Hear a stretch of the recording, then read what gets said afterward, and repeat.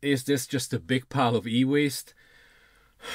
Well, let's dig into this. So here in the United States, you can grab a brand new Dell OptiPlex Micro from Dell straight for $650 with a generation of i5 13. We can have 16 gigs of RAM and a 250 SSD with a 3-year on-site warranty. If it's on sale, $650. If it's not, $700, $750, something like that. So these computers are 4, 5, 6 years old. The client dropped off some of these. He was wondering if it makes any sense to do any kind of work. They are slow as anything. It's a medical client. It's a business environment. It doesn't make sense to have an employee to work on a sluggish computer because the productivity goes down, and it really makes sense for them to have a computer which is reliable and it's up and running, and you don't have to do anything with a PC for like 4 or 5 years. It's just on and on 24/7. So these already came out of production. Unfortunately, they have an i3 4-core CPU in them, Gen 8. They have 4 gigs of RAM, maybe 8 gigs of RAM. Maybe they got upgraded at one point already, but they have a 500 gig regular hard drive. They are slow as anything. Just to turn on the computer, reboot the computer, as sluggish, and it's just painfully slow.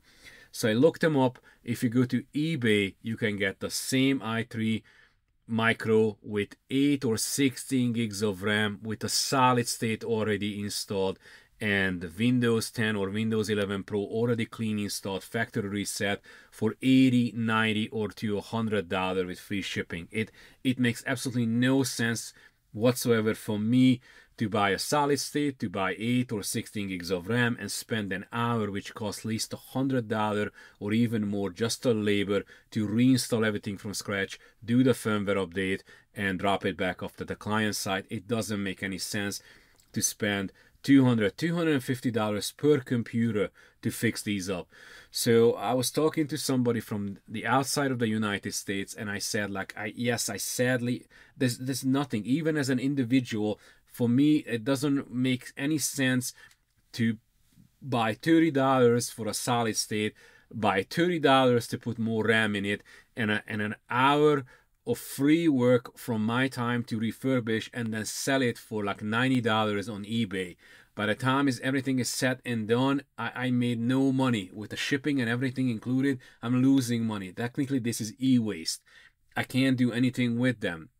So he said that's a shame, because he could probably use it as a box to just deploy Linux, to try something different, maybe install Chrome on it, or just use it as like a file server or a little station for a kid to play games, or an elderly person to use it as a desktop.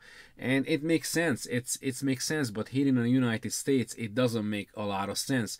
So that's why we ended up actually doing it. I'm gonna refurbish as much computer as possible. I got some i5 processors. We can swap the i3 out.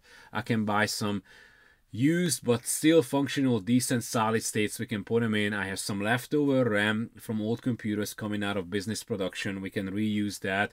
We're gonna destroy the original hard drive coming out of this PC. And if you have any thoughts, any suggestion, what should we do with these computers? We gave 3 laptops away, brand new laptops away on this channel.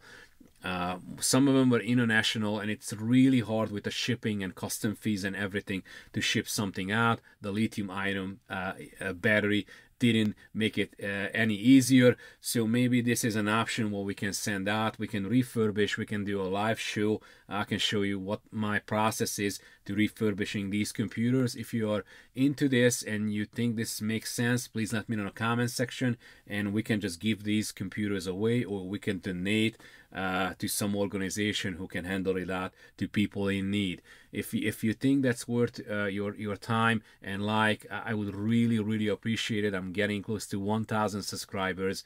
That will help me out. So please let me know in the comment section. I'll see you in the next video. Scott's out.